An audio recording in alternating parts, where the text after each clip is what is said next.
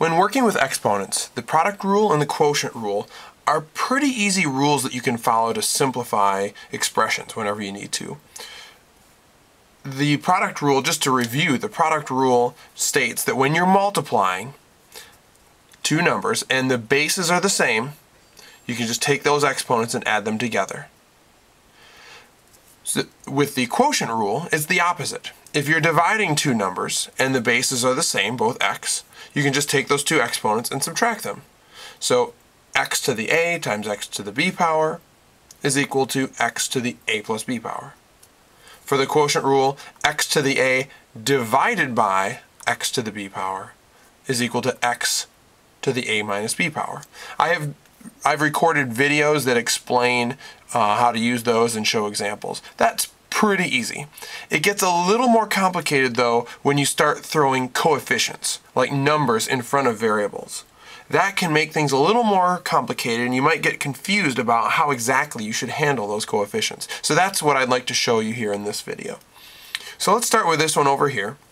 I've got these two terms here that are being multiplied together. So with that multiplication, it suggests that at some point we're going to be using that product rule. But what should we use it on? So I think for this one, the easiest way to illustrate what to do here would be to take that expression and break it up into smaller pieces. So if we break it up and rearrange it, this is just a multiplication problem, -2 times x to the 4th power times 5 times x to the 3rd power. So if I just break that up and rearrange it, let's put the numbers first. So we have -2 times 5 times x to the 4th power times x to the 3rd power. I just put the numbers first and the variables second. At this point, it becomes a little more obvious. I just have -2 times 5, which of course is simply -10. And now how am I going to handle those two variables, x to the 4th power times x to the 3rd power? Well, that's a case where we can just use this product rule. And of course the product rule states that when the bases are the same, they're both x's, you just add the exponents. So this is going to be x to the 7th power. So this whole thing can simplify down to -10 x to the 7th power. So when you have those coefficients, you can just multiply those coefficients together, then use the product rule on the variables.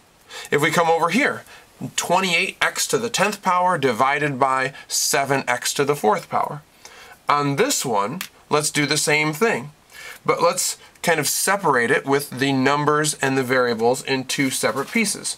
So let's start with, let's say this is equal to 28 over 7 times, and now let's do the x's, the x terms, x to the 10th power divided by x to the 4th power. And now we can do those two pieces separately. 28 divided by 7, of course, is just 4. And x to the 10th power divided by x to the 4th power. Here's a case where we can use that simple quotient rule. The bases are both x. We're dividing, so we can just take those exponents, keep the base the same, take those exponents and subtract them. 10 minus 4 is 6. So all of this simplifies down to 4x to the 6th power. So that's how you can use the product rule and the quotient rule when you also have some coefficients in there to deal with. You can just divide or multiply the numbers, then use the product rule and the quotient rule, and it makes simplifying things pretty easy.